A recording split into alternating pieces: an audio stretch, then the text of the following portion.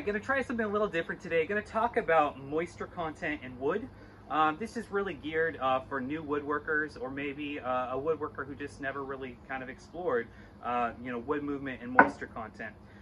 Reason why this is so important is if you're going to build anything, whether it's like beautiful hardwoods or maybe some slabs or even construction grade just 2x4s, you want to make sure the wood is dry.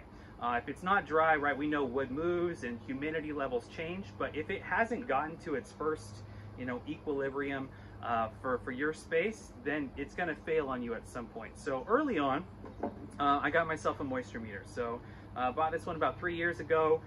Doctor meter, moisture meter, and you just stick the prongs in, and it gives you a reading what is the percentage of moisture content.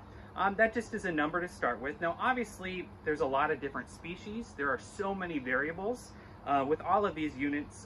Dr. Meter sent me some of their new ones to test out. I'll talk about those in a second.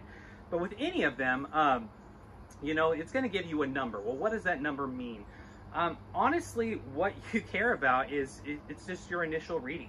Right? So for me, like, let's use a 2x4 as an example. I go to Home Depot, I buy a 2x4, it's pretty wet because even though it looks dry, it's still got a high moisture content. So maybe it's like 20%. And then I let it sit in my garage for about a week, maybe 2 weeks. Then I take another reading. All right, down to 15%. And over time, that number is going to go down, and you want to just keep checking. And once that number doesn't change, once it's not fluctuating, that's a pretty good indicator that that wood is ready. Yes, there are other steps, other variables, but that gives you a pretty good idea.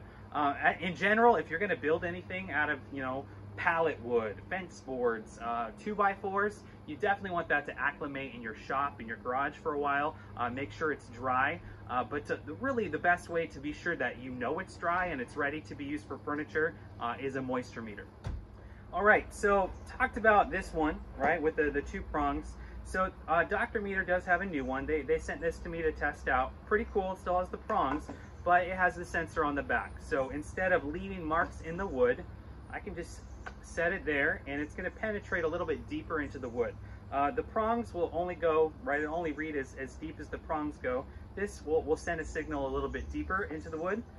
They also have this other unit, similar, but it's got a bigger field here, right? So a little bit more accuracy. Again, great tool to give you that number. So all three of these, all of their units are going to do basically the same things with just fluctuations. Obviously, understand there's so many variables. The big idea with the moisture meter is you want to test the moisture content and then give it some time. Give it a week, give it 2 weeks, test it again, and then just keep checking. And once that number's not changing, then you know that it's stabilized. You kind of know, okay, it's dry, it's ready. Where else would you need to do this? Well, I did some milling of some little small, this isn't really much of a log, but some maple pieces. So I've let it air dry outside, stickered, pretend to be like a little urban miller, and had some pieces inside. So this one got pretty dry, right? It feels pretty dry. I've been testing them, like, all right, that's not changing. So I can go outside, check those pieces, like, oh, those are still at like 16%. This one's hanging out around 11, so I know I got a little bit ways to go. So that's another great application. If you're gonna find wood on Craigslist or Facebook Marketplace classifieds, like this piece, got some Claro walnut, some other walnut. I didn't know if it was fully dry, if it was kiln dried. Only way to be sure, again, test it out, kind of see what's the moisture content. Is it ready to be used for furniture? I know some people love it when they buy their hardwoods from wherever their lumber yard is. They'll still test that. I don't go that far. I trust my lumber yard, but I mean, it doesn't take that much to, again, kind of gauge it based on other ones. Where else would this be helpful? Firewood. So we just got a load of campfire wood, but if you're like heating your home with wood, definitely would be a great idea to just test how dry is this wood. Also to make sure, hey, I paid for seasoned wood. I want to make sure it is actually dry. Again, there's a lot of variables with the moisture content, but it's a great tool to kind of help out in that regard.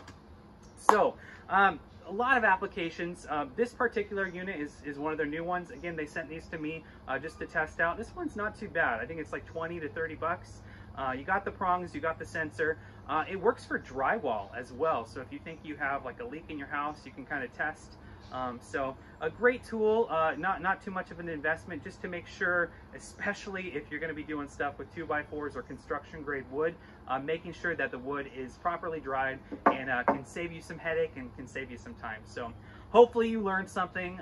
If I made a glaring error you want to add to my own knowledge, I would love the feedback. So let me know if you got any tips with these as well. So hopefully that helped. All right, take care, guys.